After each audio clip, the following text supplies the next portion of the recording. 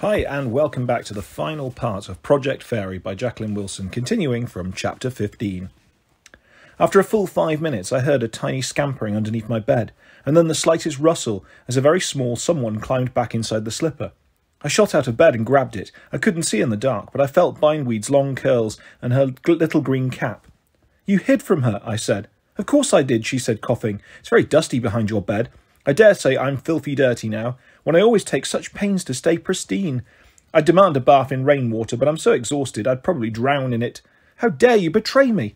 It was just so that Mum could take us to that big cemetery. I was trying to help, and I made Mum promise not to tell," I protested. "She wouldn't ever break a promise." "You broke your promise to me," said Bindweed. "I've a good mind to teach you a lesson. You'll feel very silly if I magic a great big wart on the end of your nose." "Please don't," I said. "I'm very tempted," said Bindweed, "but it would take the little strength I have left."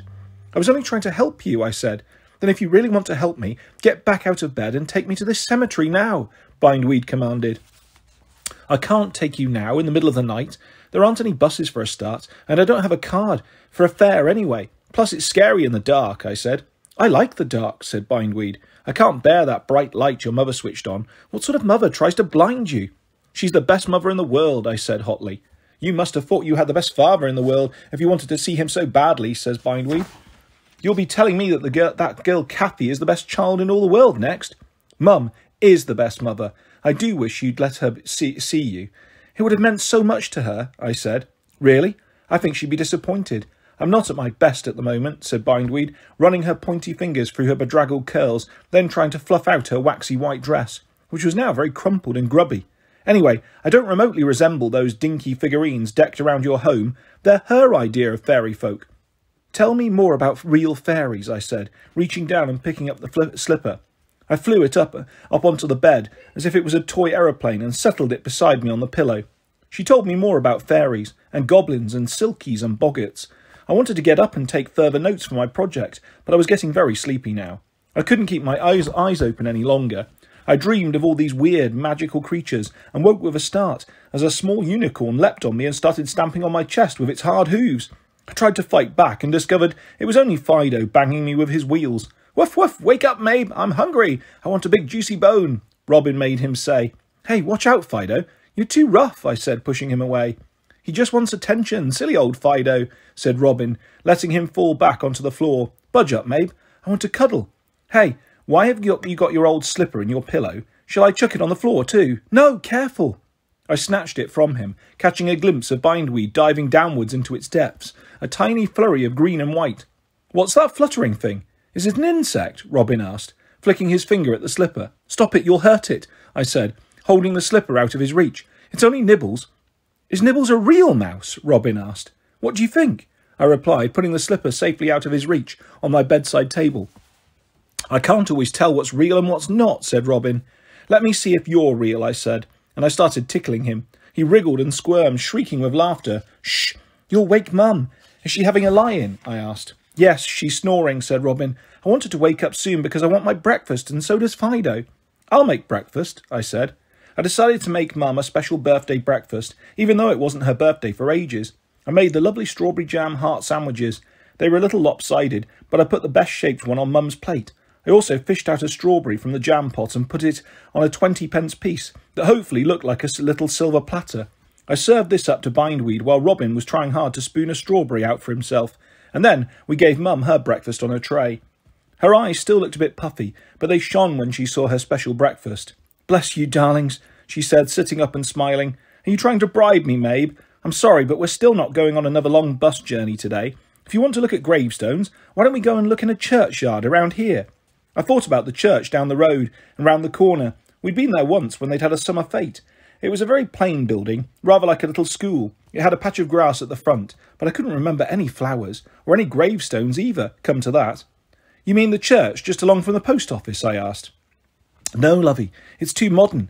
But there's an old church near my supermarket. It's got a big graveyard, but it's all a bit of tangle now, all over ivy," said Mum, eating her jam sandwich. "And Bindweed?" I asked, trying to sound casual. "Oh, there's lots of weeds," said Mum. "It doesn't look as if they've had a gardener around for donkey's years. I don't think people go there much nowadays." "Excellent," I said. "You're a funny sausage," said Mum, shaking her head at me. If Mabe's a sausage, then Fido wants to eat her all up, said Robin, hauling his dog up onto Mum's bed. Hey, careful, you'll spill my tea, pet, said Mum. That sounds funny, like I'm a tea pet, like a teapot, but maybe I've got a tail instead of a handle, and I eat with my spout, said Robin, laughing. You two are the weirdest kids in the world, said Mum, but she laughed too. We always had a cuddle in Mum's bed after breakfast on a Sunday. Mum would sometimes make up a story for us. We'd talk about something we'd seen on television. Mum would tell us tales about when she was a little girl. She had very strict old-fashioned parents who sometimes smacked her. Her mother tied her hair into plaits so tight she couldn't frown, and she wasn't allowed ribbons, only elastic bands. I couldn't help being glad that Granny and Grandpa weren't around anymore. She didn't just tell tales about herself. She would tell us stories about Dad when he was a little boy, and how he was always a free spirit and loved nature and animals and played music. She would remind us of the times he'd taken us for walks in the countryside and tamed birds so they landed on his hand, and played any tune we fancied on his penny whistle. I wasn't sure whether I could remember Dad doing this or not, but Mum used to make it all seem real. Maybe it had been real, maybe it hadn't. This morning Mum didn't mention Dad, and we didn't either. I did think about him, though, wondering if he was cuddling up in bed with his new partner and her daughter and their little son. It gave me a funny pain inside. Have you got a tummy ache, Mabe? Mum asked. Sort of, I said. It feels empty. I feel a bit empty too, said Robin. Let's have another breakfast. I wasn't really feeling a really hungry emptiness, but it seemed a good idea at the time. Mum started to get out of bed, but I pushed her gently back on the pillows. No, I'll make it, Mum. I want to, I said. It gave me a chance to go and check in on Bindweed. The strawberry had been bigger than her head, but she'd eaten it all up. She looked as if she'd been garishly made up, with streaks of crimson smeared over her cheeks and around her mouth. She smacked her small lips appreciatively. You have kept me supplied with regular meals, some of which were scarcely edible, though I know you meant well. But this delectable strawberry is the finest I have ever eaten. Even Wentworth strawberries weren't as sweet as this one. Thank you very much, dear Mabe, she said. It was the most grateful she had ever been, and I was very touched. Perhaps you'd like another, I suggested. Oh, please, she said. Please, please, please. I took a sticky 20-pence platter and dug deep into the jam jar until I managed to find another strawberry. Bliss, said Bindweed, waving her sticky hands and wriggling with joy. My slipper was going to need a good scrubbing, but I didn't really mind. I felt so fond of her now that I wished I could keep her with me forever. But she was very pale underneath the strawberry smears. I knew I had to let her go. I can't be sure, but I think I've found you a new home, I said. Mum says there's a graveyard nearby that's very quiet and overgrown. It sounds as if it could be exactly the right place. We'll go there today, and you can see what you think, though you'll have to have a good bath first. I decided it would be simplest if Bindweed joined me in my own bath. She wasn't sure she could swim, and she didn't want to get her wings wet anyway, so she rode on Robin's toy duck, sailing backwards and forwards around me while I washed myself. She trailed her hands in my soapy water and carefully washed herself, her hair and her dress, and soon she looked spotless, though very pale, and her limbs were as spindly as a spider's now. Oh dear, you've got so thin, I said anxiously, peering at her. Yes, I definitely need feeding up, said Bindweed, holding out her arms in front of her. Perhaps I might have another nibble on a strawberry. I don't think there are any left in the jar, I said, but I could have another scrape around just in case, or fix you a thimbleful of the strawberry jelly part. That sounds very tempting, but then I dare say I'd need to take another ride on the strange duck. Its feathers are ill-defined, and it's got very silly features, but at least it doesn't deafen with its quacking, said Bindweed. The ducks on the lake at Wentworth were tremendously noisy, and the swans were exceedingly bad-tempered. A young fairy I knew tried to pluck a few small feathers to make a cloak for herself one very cold winter, and the swan stuck her such a blow with its wing that she limped badly ever afterwards, and couldn't rise even an inch in the air. It was very tragic. She shook her head, tutting. We fairies do best if we avoid all wildlife. Are you absolutely sure you want to live outside, then? Wouldn't you be safer staying here with me? We aren't allowed any kind of pets in our flat.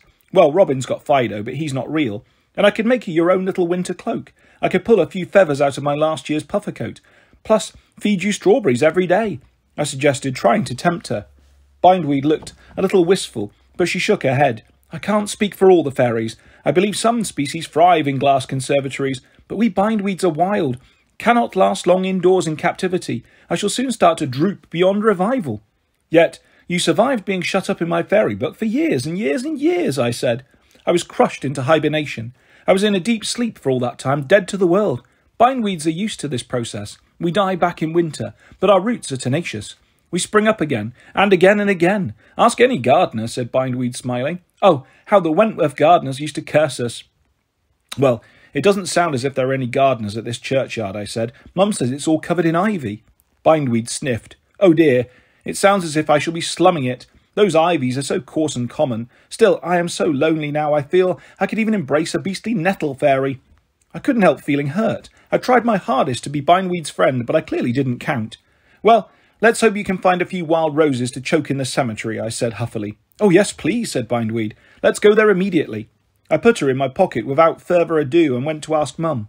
I think we'd better wait till later. They could be having a morning service at the church. It would look rude if we were poking around the gravestones while they were inside praying, said Mum. It would be better if we went after lunch. Bindweed was doing some little poking inside my pocket. Her fingers were tiny but very sharp, and my tummy was tender. Ouch, I said, wincing. I don't think anyone would mind. They might think we were visiting a relative. We could look very sad and holy. I don't see why it's so urgent, lovey, said Mum. Can't we just relax and loaf about this morning? I was thinking I might branch out and try to make a cake for tea. What sort do you fancy? A big cake with lots of jam, Robin suggested. Well, I'm not sure there's much left, said Mum, peering in the jar. What about little fairy cakes, with icing on the top? Good plan, said Robin. Ooh, I think I like making cakes. Mum looked up a recipe on the internet and started getting all the ingredients out of the cupboard. I wanted to see if I had any further pokes in the stomach, but Bindweed was still. I pretended I needed to go to the bathroom so we could have a private conversation. Fairy cakes, she said. Cakes specially for fairies? Well, I suppose they could be.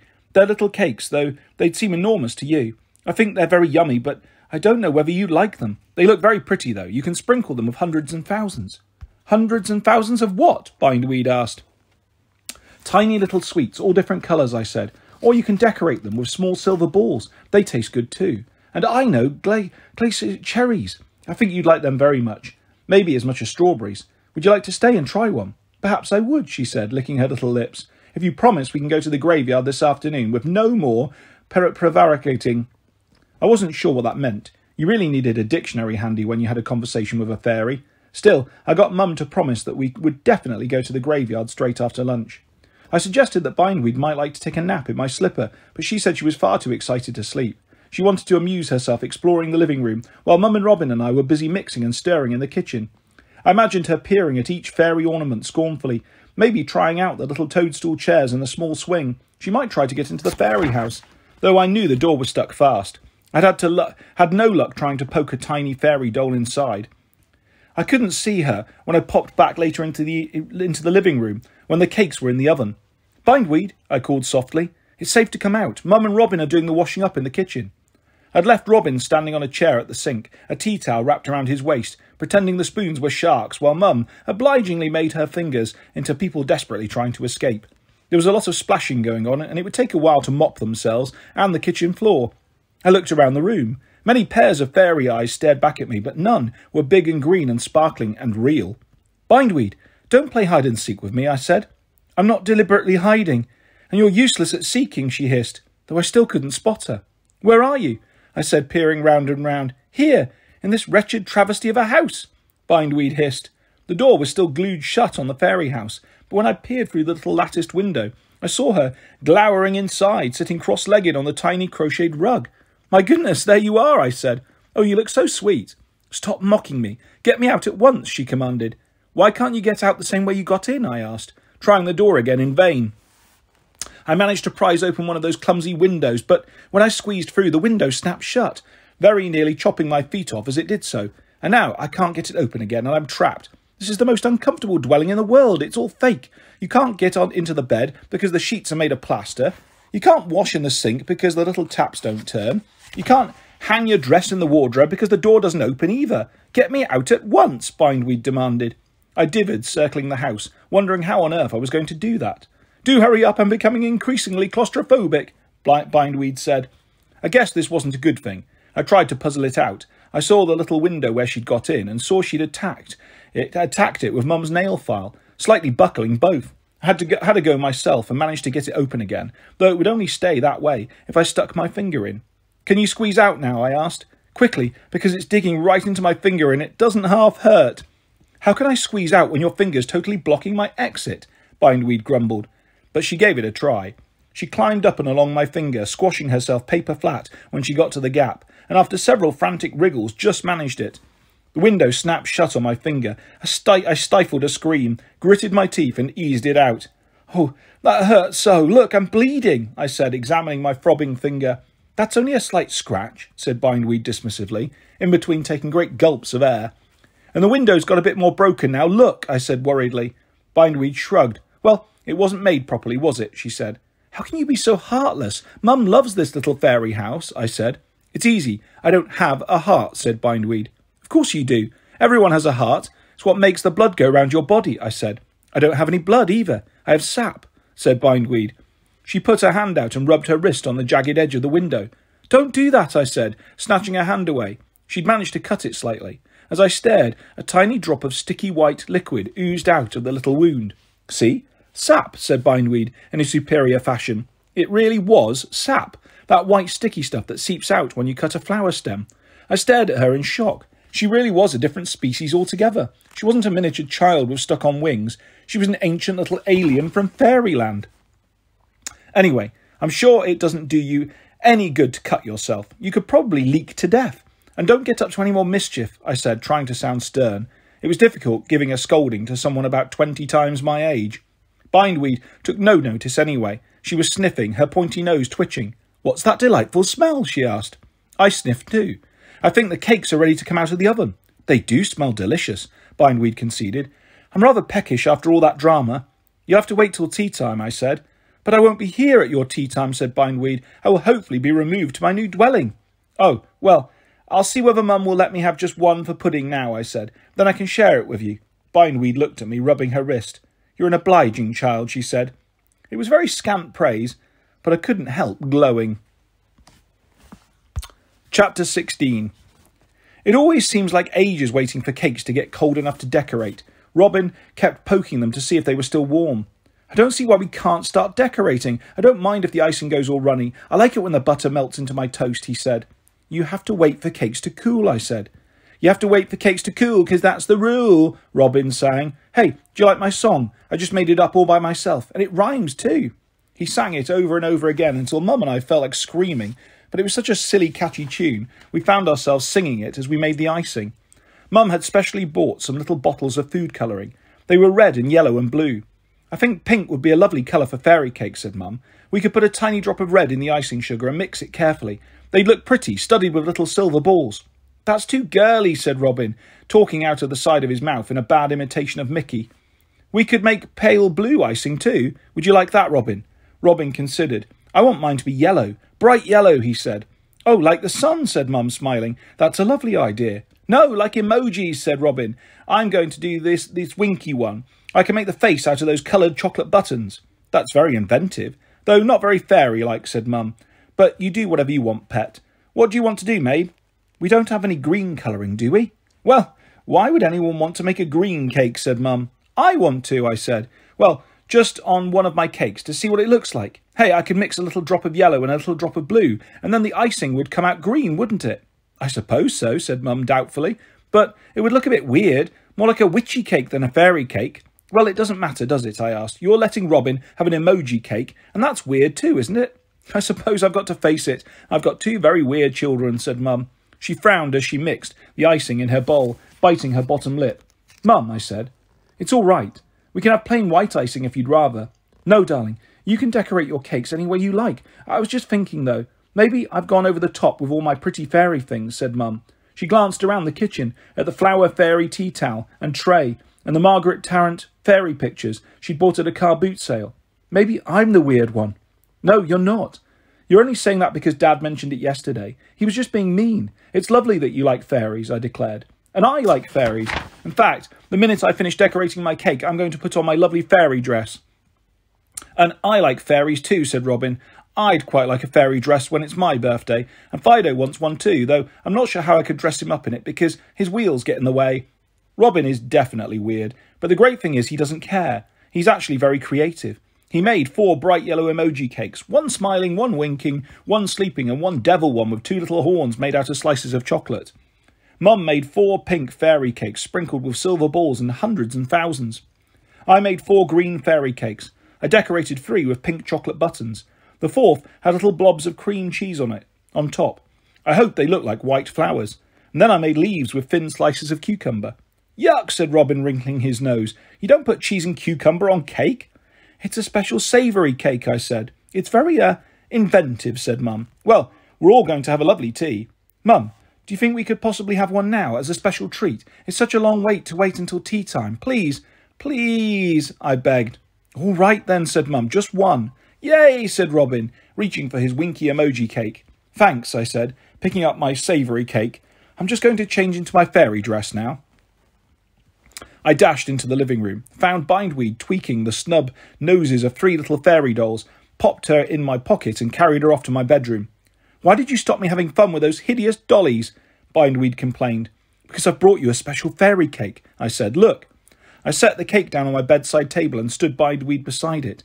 She looked at it, but didn't say anything. Her head was bent, her long curls hiding her face. I know it looks a bit weird, but it's meant to be a picture of Bindweed. All the white blobs are flowers made out of cream cheese, and the leafy bits are cucumber, because I know you like the taste. Still, it's probably odd to put it on a cake. You don't have to eat it if you don't want. I know you're very picky about your food, I said awkwardly. She looked up at me. Her eyes were very green and shiny. It's a beautiful cake, she said. I love it. You made it specially for me. Yes, it's a goodbye cake, I said. Try a bit. She bent forward and took a nibble at the edge. She said, her mouth full. She swallowed and took another bite, and then another, and another, circling round the cake. It is delicious. I don't think she particularly liked the cake itself, but she certainly seemed to be appreciating the topping. I put on my fairy dress, fluffing out the skirts. It still looked ridiculous, and I was worried about people staring at me when I went outside, but I felt I needed to wear it. I sat on my bed and watched Bindweed circling her cake. She went in and out of focus because my eyes were a bit watery. I knew I was going to miss her terribly. I didn't go and hang out with Robin and Mum, though they called to me. I told them I was busy working on my project. It was actually more or less finished, though I'd left a few gaps in the pages for pictures. I settled down to drawing now, and when Bindweed sat down at last for a bit of a rest, I attempted a portrait of her. Wait, she said, arranging her curls and straightening her cap. I must look a sight, and I seem to have become a little sticky. Perhaps I need another duck ride. You look fine just the way you are, I said. Just try to keep still. I've been squashed flat for many years, said Bindweed. I don't ever want to be still again. She stood up, walked to the edge of my table, and then went on walking in thin air. She started somersaulting rapidly downwards. I gasped, breaking the point of my pencil as I rushed to catch her, but she flapped her wings and soared upwards, circling my head. Bindweed, stop teasing me, I said, snatching at her, but she kept darting just out of reach. She seemed full of energy now, though she'd been so weak before. Clearly the cream cheese and cucumber had been good for her. She flew all the way up to the ceiling, turned herself upside down, and walked across it jauntily. Can't catch me, she called down at me. I abandoned my portrait, found another pencil, and tried to sketch her rapid flight. But she was quicker than any butterfly, and it was almost impossible. She cried out triumphantly, and then attempted somersaulting in the air, whirling around and round rapidly. But then she faltered. She did her best to straighten out, but her wings stayed limp, and she started falling rapidly. I caught her just before she hit the carpet, and cradled her in my hands. She lay there, quivering. Bindweed, are you all right? I asked anxiously. Of course I am, she whispered. Of course you're not, I said. You've exhausted yourself with all that showing off. I felt so much better, she said. I went dizzy for a moment.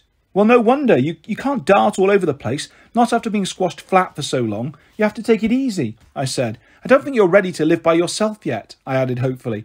Of course I am, she insisted.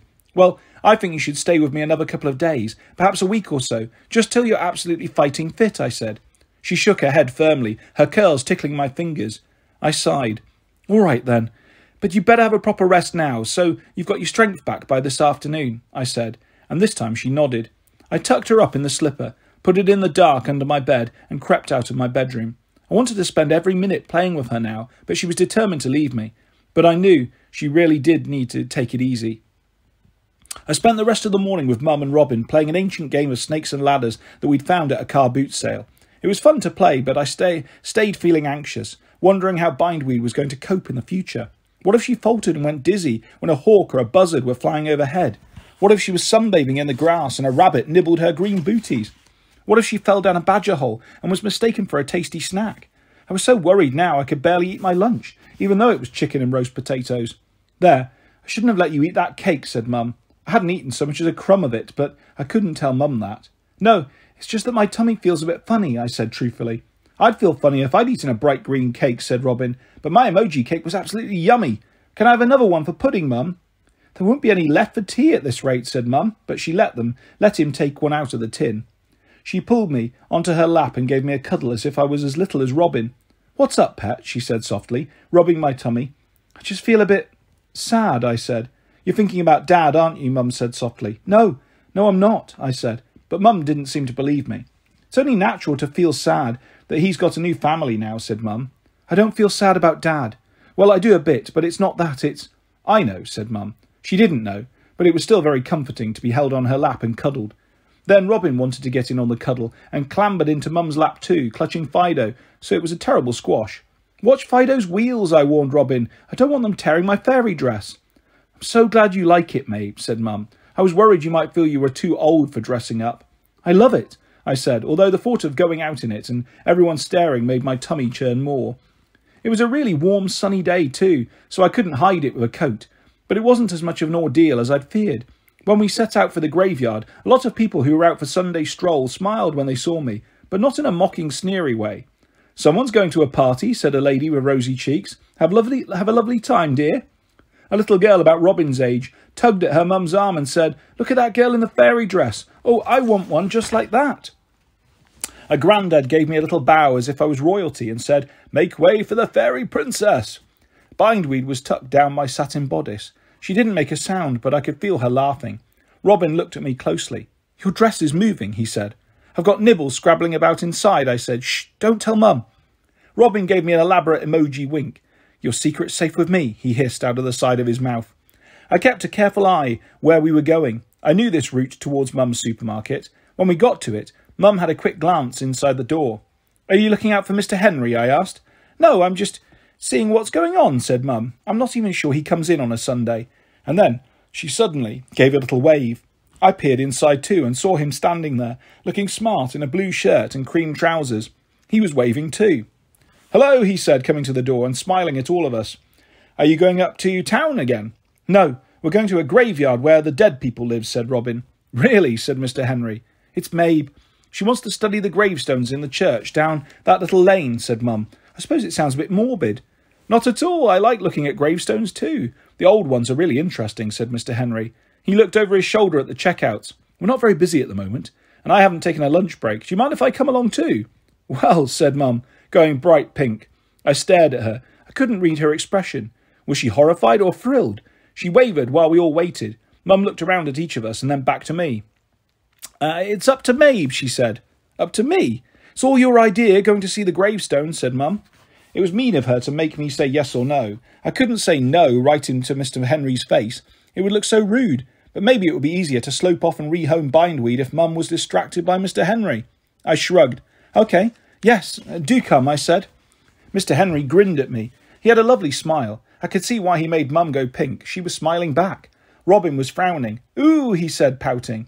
I sense an objection, said Mr. Henry, looking at Robin with his head to one side. Mum gave Robin's hand a little shake. It's not me, Robin said quickly. I don't mind, it's Fido. He doesn't like strangers. He pretended Fido was making little growly noises. Mr. Henry laughed. Oh, that's easily overcome. I keep a packet of dog treats in my pocket. He felt around, brought out a totally invisible packet, delved in for an imaginary treat, and held out his hand to Fido's old woolly mouth. Woof, woof, woof, he said, pretending Fido was galloping and golloping the treat. Fido doesn't talk like that, said Robin sternly. So how does Fido talk, said Mr. Henry. He says, woof, woof, go away. I don't like strangers, said Robin. Robin, don't be so rude, said Mum. Mr. Henry laughed. Well, I'll have to try extra hard with him, because perhaps you could put in a good word for me, Robin. Robin was wrong-footed. He couldn't work out what to say, so he stuck out his tongue instead. Mum looked agonised. Robin, that's so naughty, she said. Whatever will Mr. Henry think? Mr. Henry seemed to think it funny. He stuck out his own tongue and waggled it at Robin. Mr. Henry, said Mum. Robin pulled his worst face, wrinkling his nose and pulling his jaw sideways. Mr. Henry pulled an even worse face, making his eyes pop and his mouth entirely disappear. Oh, Robin shrieked. Oh, that's so hideous. Show me how you do it. Mr. Henry showed him and then pulled another face, this time practically turning into a gargoyle. Robin shrieked with laughter. Mr. Henry did too. They pulled faces all the way to the graveyard, obviously firm friends now. "You must stop pulling faces now. It's not respectful," said Mum, as we went through the little cast-iron gate to the churchyard. "Yes, Mum," said Robin. "Yes, Mum," said Mr. Henry, which made Robin burst out laughing again. Mum sighed. "Ah, you two," she said, but she was only pretending to be cross. She came up close to me. "I'm sorry if they're spoiling your outing, Maeve. You feel free to wander around and have a good look at everything, okay, darling?" she whispered. It was more than okay. While Mum and Mr. Henry and Robin looked at gravestones at the front of the church, I slipped around the side to the back. It was darker here, shaded by a huge old yew tree that had spread itself widely until it took up half the room. There were really old gravestones, so yellowed with lichen that I couldn't read the writing on them. There were sepulchres too, like little stone houses. The really old ones had great cracks in their sides. They looked as if a skeleton might stick a bony arm through the gap. Some graves were just grassy tussocks outlined with crumbling brick, though others were grand with marble columns, and there were several angels with their wings permanently spread, watching over us. The grass grew almost up to my knees in this part, so I had to wade through it. The path to the bolted church door was mossy, and the unkempt grass around the graves was thick with buttercups and daisies, but there was no sign of any bindweed on the grey flint walls surrounding the graveyard. I could feel bindweed being tumbled this way and that by my knee action. She struggled until she got her head out of my pocket, and then she gave a little cry. She pointed urgently with one small finger towards the thick hedge at the back. Most of it was threaded with dark green ivy, but there were a few delicate strands of paler green too, and big flowers with white waxy petals. "Bindweed?" I whispered, my heart thudding. "Bindweed," she agreed, and she scrambled right out of my pocket and flew to the hedge. I followed her, tripping here and there, but I didn't dare take my eyes off her. She was there at the hedge, flying from flower to flower, and when I got close up I saw she had tears running down her pale cheeks. She was calling, delving here and there, clutching the long strands of winding stem. "Where are you, my sisters?" she cried. "Bindweeds, please come and greet me." "You won't find any hedge bindweed fairies. They died out years ago," said a husky voice, and a second small, winged person flew out of the tangled ivy that was choking the hedge. Another fairy. It seemed to be a male, a little taller than bindweed and much stockier, with brownish skin and yellow hair in tight curls that stood out around his head. He had scaly dark green wings, the exact shade of the ivy surrounding him. "You're an ivy fairy," I said. He hovered in the air for a moment, staring at me in shock, and then dived into the hanging clumps of ivy. "It's all right. There's no need to be frightened of her. She won't hurt you," said Bindweed scornfully. "She's my girl." I felt my heart thumping. She called me her girl again. Ivy thrust his yellow curls out of the tangled growth.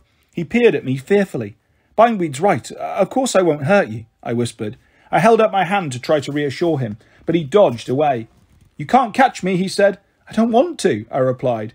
"Of course she doesn't," said Bindweed. "What would she want with a common ivy?" "I'd sooner be a common ivy than a practically extinct bindweed," said Ivy, jumping from leaf to leaf and then turning a somersault in front of her. "Practically?" said Bindweed.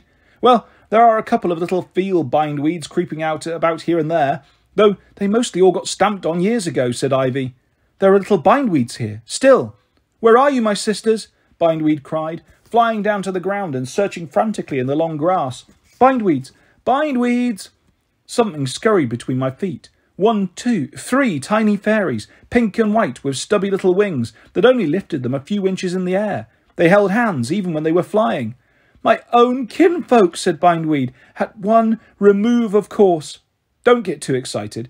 They're a timid little bunch, no fun whatsoever," said Ivy. Bindweed held out her arms to the tiny pink fairies. They hesitated, looking at each other unsure. "I'm a bindweed," said Bindweed. "Can't you see that? Come here, you little sillies, and let me hug you. It's so wonderful to see relatives, albeit lowly ones." I didn't think her wise to start insulting them when they'd only just met, but they didn't seem to mind. They tottered forward in their funny little pink booties, and Bindweed enveloped them in her arms, hugging them tight.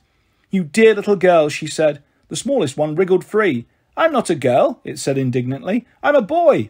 "Dear little girls and boy," said Bindweed. "So, do you have special names?"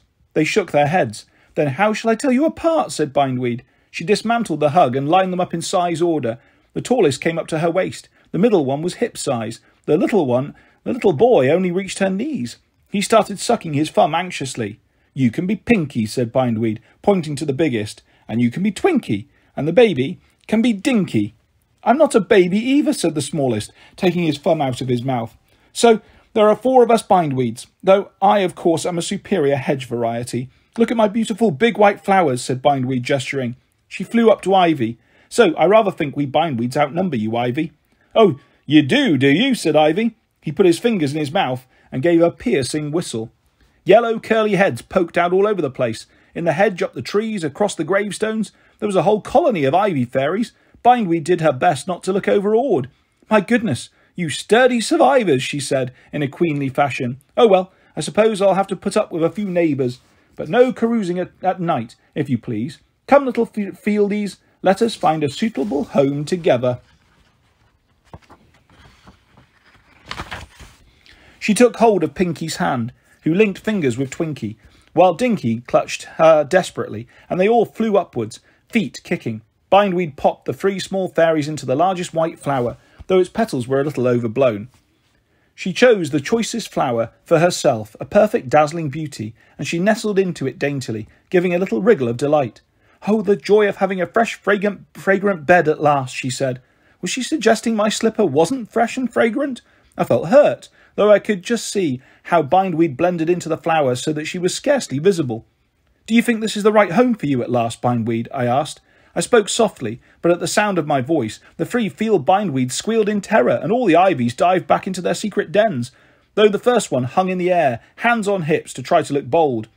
I think it is, she said. She lowered her own voice. It's not the most select of areas, but maybe some of my sisters might be tempted to take up residence here when I've colonised it successfully. I will content myself with the 3 little ones for the moment, though they seem lacking in sap. I bent forward until I was almost touching her. And you're not overwhelmed by all these ivies, I whispered. I shall soon put them in their place, said Bindweed. They won't hurt you. Bindweed snorted. I should like to see them try. And what will you do about food and drink? I asked. There will be copious morning dew on every petal and leaf at sunrise, said Bindweed, and salads and fresh fruit and berries. You have to be very careful with berries, I said. Didn't you say some of them are poisonous? Bindweed sighed. I am almost 200 years older than you, and my kinfolk have been on this earth since the beginning of time. We have been stamped on, trapped in cages, shot at with bows and arrows, eaten by animals, and squashed flat in books. But I have never yet heard of any fairy poisoning itself with the wrong kind of berries. All right, I was just checking, I said, wounded. Mabe, can you hear me, pet? It was Mum calling me from the side of the church. Come and have a look at this gravestone. In a minute, I called back. I hovered anxiously beside Bindweed. So, you're sure you'll be all right? I feel at home here, she said simply. Then I suppose it's time to say goodbye, I said. My throat felt so tight I was finding it difficult to speak. Goodbye, said Bindweed, with a little wave. So that was it. I turned quickly so she wouldn't see the tears in my eyes. Goodbye, I mumbled, and went towards the church. Wait! It was only a little cry, but I still heard it distinctly. Bindweed had her hands on the edge of her flower and was leaning towards me. She was wiping her eyes with the back of her hand. Bindweed, are you all right? You're not crying too, are you? I asked, running back to her. Of course I'm not crying, she said indignantly, though her eyes were as wet as mine. I simply want to say thank you for freeing me from that great book and for doing your best to look after me. I'm exceedingly grateful to you. Would you like one last wish? Oh, Bindweed. I didn't know what to wish for. I'd got my own back on Kathy. Mickey was my new best friend. I'd met up with Dad again, and I knew now that I didn't want him to come back. Hurry up, or I might change my mind, said Bindweed, though I think she was just teasing. I wish I get to see you again, I said. Bindweed raised her tiny arched eyebrows. That's easy enough. I'm sure you'll be able to persuade your mother to bring you here. And you won't mind. I don't want to disturb you, I said humbly. I think I would rather like a visit or two, now and then, when you see fit, said Bindweed. That will be lovely, I said. It will be even lovelier if you brought a cake with you occasionally, or a special sweet strawberry, said Bindweed. I'll do my best, I said. Then I held out my hand and she clutched my little finger, and we embraced in our own fashion. Goodbye, my own girl, Bindweed said huskily. Goodbye, my own dear fairy, I said. Mabe! Mum was right behind me now. Bindweed let me go and flew into the hedge, her wings flapping so fast she was scarcely visible. Mum stood squinting into the sunlight. Mabe, did I just see? Am I dreaming? Can't be true, but I'm sure I just saw, she stammered. A fairy, I said, and I hugged her tight. My Fairy Project by Mabe Macclesfield. Do you believe in fairies? I'm sure nearly everyone in our class would say no, yet if I'd asked that question when we were in reception, I think lots of you would have said yes. Very little children love to dress up in pink sparkly dresses and play with fairy dolls. They skip about like fairies in their ballet class. They love fairy stories and fairy films and fairy games, and nearly everyone hopes the tooth fairy will come at night and leave a coin under the pillow. But as children grow older, they slowly stop believing that fairies are real. However, some adults carry on believing in fairies. They have all sorts of pretty fairy ornaments and decorations in their homes and go to special fairy fairs. I think this is a good thing, but I think these fairies are pretend, just like fluffy, smiley teddies aren't like real wild bears. My project is about real fairies. This is a toy fairy.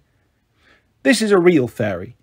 There are many more flower fairies. They all like to live outdoors. They like to keep well away from human beings, us, but there are indoor fairies too.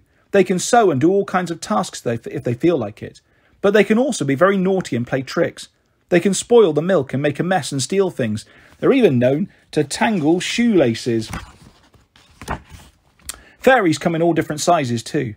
Some can be as big as us. Some only come up to our knees, but most are very little and could sit in your hand, but they probably wouldn't want to unless they really like you.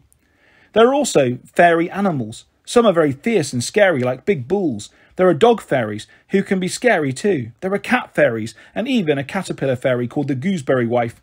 There are lots of other magic creatures like elves and pixies and hobgoblins and boggarts, who sound very rude and like to live in cupboards and caves.